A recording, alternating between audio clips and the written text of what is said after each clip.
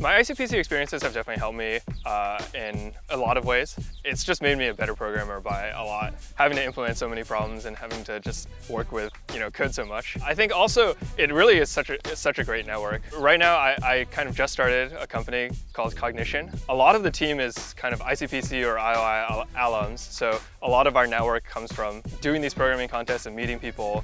I competed in ICPC in 2016 and 2019.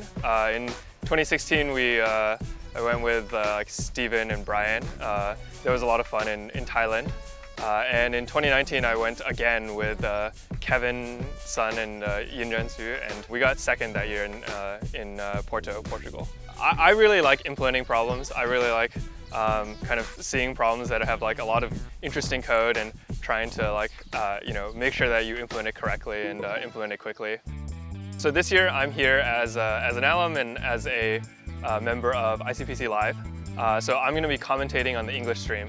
Yeah, it's really exciting to be here and to be able to do something with ICPC even after finishing as a contestant. Definitely looking forward to talking to a lot of the teams and kind of getting to know a lot of the kids. I think if I were to give some advice to the contestants this year, it's probably to use paper, especially because there's only one keyboard. There's a lot of opportunity to kind of pre-plan and work things out on paper before jumping on the computer. I just wanted to say good luck to the teams and see you in the contest. For more information on the ICPC World Finals in Luxor, Egypt, check out news.icpc.global and be sure to follow #ICPCWF Luxor on social media.